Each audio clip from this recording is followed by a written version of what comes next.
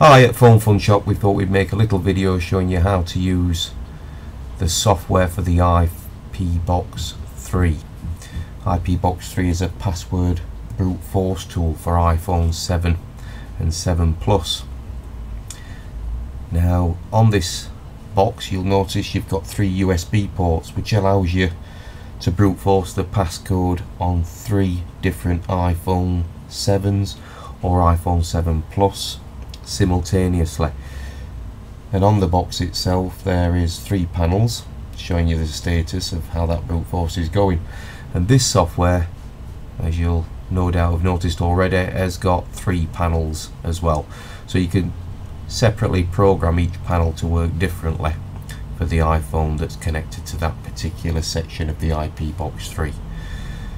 So for example, say we've just got one iPhone we want to work with. We're going to work with line 1, so we can either use a continuous password, and we can say it's for a 4-digit code.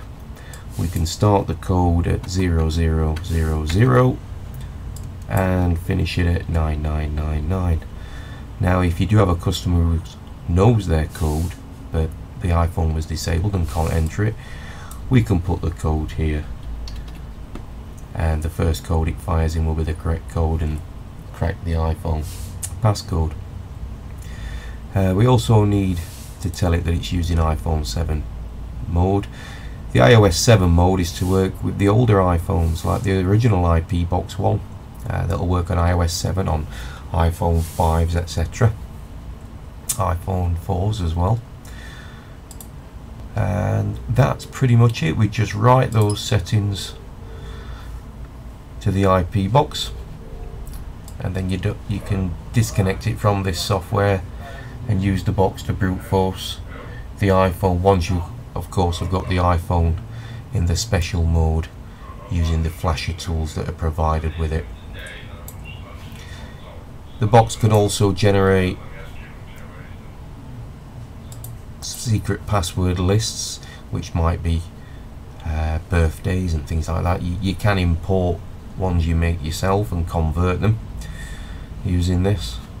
And then also you have got a firmware upgrade tab, so when there's a firmware update available you just select it and press firmware update. By the way, this IP Box 3 connects directly to your PC using a micro USB cable, and it goes in the micro USB port near the buttons on the shorter edge on the left hand side. Don't put it in the port that's on the bottom of the box. Okay, thanks for watching.